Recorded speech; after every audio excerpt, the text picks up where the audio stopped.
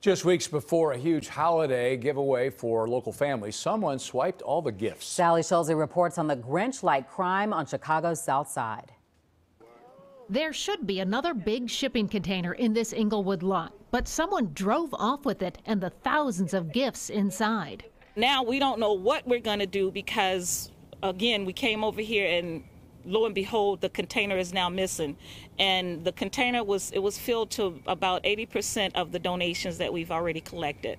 The head of Kids Corner, Delise Williams, stands with her many community partners. They have worked all year to fill that container with donations to hand out to local families before Christmas. The list of stuff that's missing is new clothes, new shoes, new coats, new hats, new gloves, kitchen appliances, gardening and landscaping tools, lots of school supply. We have a lot of senior citizens that's dependent on us to help them with the grandkids, as well as single parents to help us with the grandkids. Everybody know that COVID's been hit and it's trying times right now, and we need to step up and support the people that we can support.